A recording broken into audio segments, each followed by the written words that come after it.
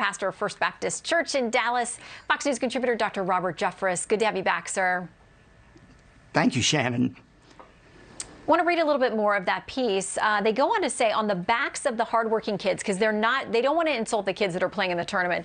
They say the university will seek to rewrite the narrative of their school into one of athletic victory when in fact it's steeped in bigotry and an exclusionary fundamentalism. These folks say the school shouldn't even be part of the tournament because it doesn't line up with NCAA values.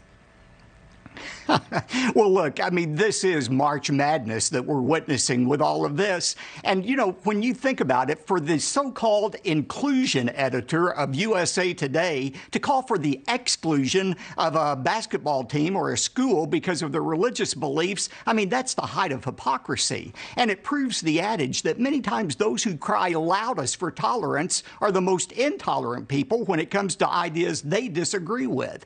And look, Shannon, people may not agree with ORU's belief that marriage should be between a man and a woman, but that's hardly an extreme or fanatical belief. For 3,000 years, that's been the teaching of Judaism. For 2,000 years, the teaching of Christianity. And if you allow this kind of cancel culture to exist, where do you stop it? I mean, what about Catholic universities like Notre Dame or Gonzaga that are part of the Catholic Church that opposes abortion or women's reproductive rights, as it's called? Should they be excluded as well? I think it's time for this irrational intolerance of people of faith by the left, especially people of the conservative Christian faith. It's time for that to end, and it needs to end now. Well, you know, there's a piece in rebuttal in the USA Today talking about from Chick-fil-A to the Salvation Army to this baker in Colorado, Jack Phillips, who, by the way, is going to be on with us tomorrow. We have to decide whether we want to run everyone out of everywhere they dare to go with their biblically based ideas.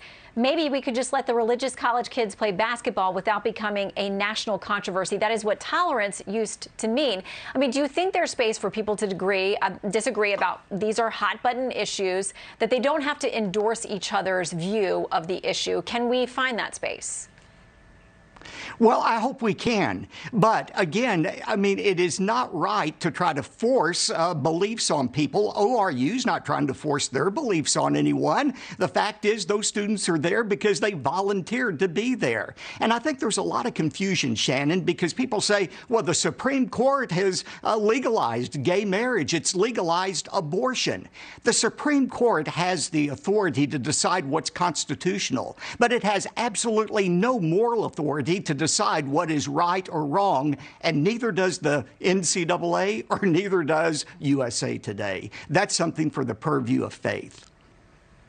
Okay, we're just about out of time. So I just want to say a thank you to you and your team there at First Baptist Dallas.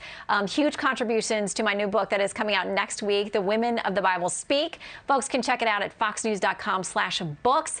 But I tell folks all the time, you answered theological questions, you helped me with thorny issues, and your team was just an essential resource. It wouldn't have come into being without you all, so thank you very much.